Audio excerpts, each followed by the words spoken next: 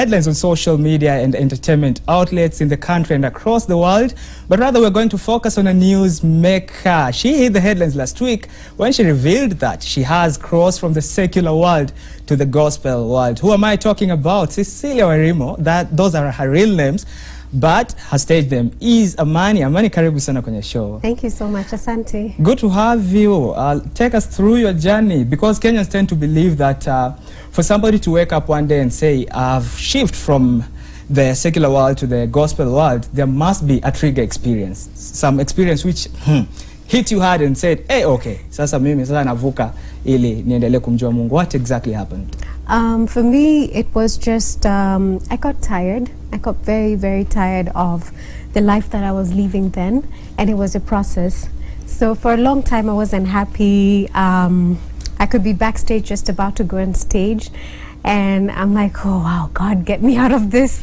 I'm exhausted, I'm tired, I don't think I can do this anymore.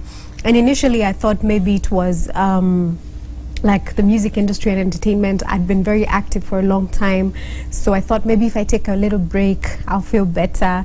It never got better. I was like, I really do not want to do this, and I just wanted to renew my relationship with God. And yeah, it wasn't like a major trigger experience. It was a process, and it started way back. Way back when? I think around 2012 is when I was just not feeling it at all. And I think I even got irritable. You know, I'm like, oh my God, I don't want to do this. This is just getting to my nerves. But I had contractual obligations, and I also somehow felt like I had to keep it going because it was my only source of income. But yeah, I just talked to God and I just told him, I really don't want to do this. I want to follow you. And he made a way. Oh, I want to follow you, and he made a way. And you were saying back then music was your sole source of income. Yes. And now that you've resorted to going to gospel, should we expect to see you probably shifting from the secular music that you used to sing to gospel music? I have been out of the secular scene for 2 years. God made a way for me, and I started a hair extension company called Diva Luxury, and we've been operational for about a year now, and it's been amazing.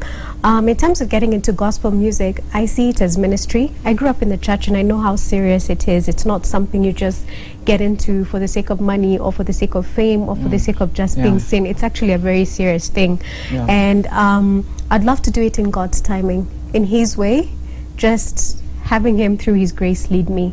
It's not about me, it's about him. Wow, it's not about me, it's about him. That's a very wise nugget right there. And now my next question to you is, what is your general perception about the current gospel landscape? It has come under sharp criticism, especially from the members of the public, that it's not living to the Christian ministry role that it should be playing. I don't want to be one to judge, because I'm not there to, like, you know, scrutinize their life, microscope, like you did this, you did that. I'm not one to, I'm not in a place to do that. But like I said, it's ministry. So at the end of the day, it's meant to minister to people. It's supposed to change people's lives. That's meant to be the primary, you know, goal and everything. And if somebody's in it for something different, I think God knows how to sieve out.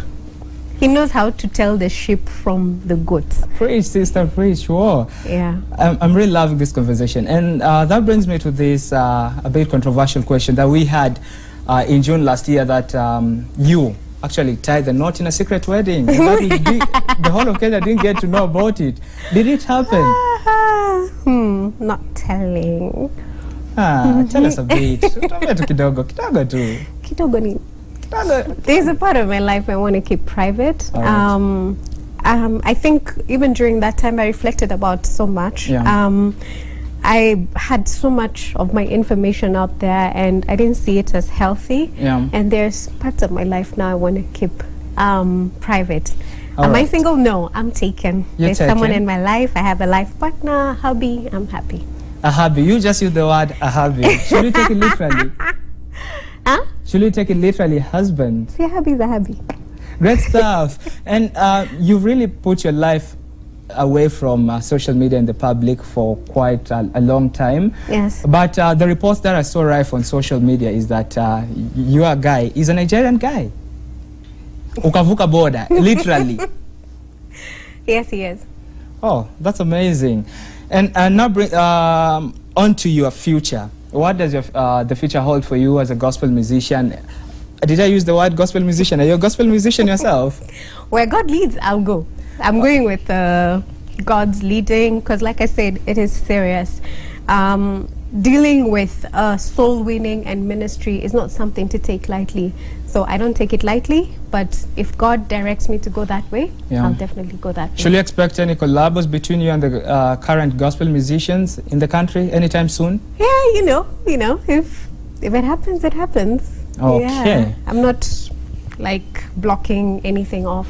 Yeah. All right, and a lot of people actually know Amani for the musician, but several people don't know that Amani actually pursued a bachelor's degree in international business administration. Yes. And somebody asked me to pose this question to you. Has that degree helped you in your life? It has, especially in the music industry. I remember when I was building my brand and everything, I took it very seriously. I had targets. I know most artists don't even think about it. I had targets.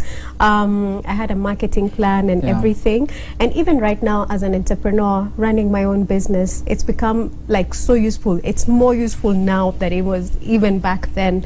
And yeah, I still use it. I'm still using it. Yeah. Wow.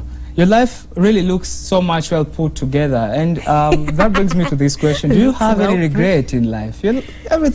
Every piece of your life so well put together. Do you have a regret in your life? And which one is it? I do have regrets, but I count it all joy.